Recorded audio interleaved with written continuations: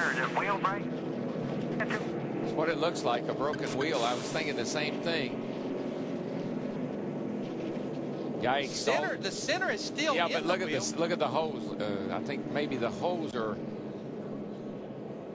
Yeah, it's hard to say. Well, the holes would be elongated if one of the lug nuts was left loose. Can't sure tell. looked like the holes were a lot bigger than they normally would. And just remember, it's only been 3 or 4 laps. Kyle Petty was definitely one of the cars that made a pit stop on that last caution in the 45 car. Fox on a decision whether to pit now or not. Yeah, they got to come now. Let's see if we can see what happened to Kyle back here. Oh, wow. That's a hard lick.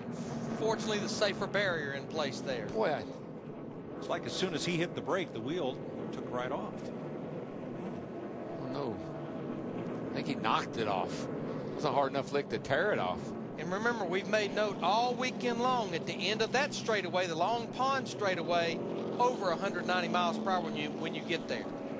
I've seen some of the ugliest crashes that I've ever seen anywhere right there in turn 2, the tunnel turn here at Pocono. Dale got hurt there, broke his shoulder.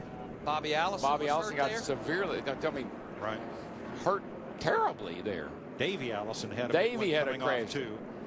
And they'll take Kyle Petty for the mandatory checkup at the care center.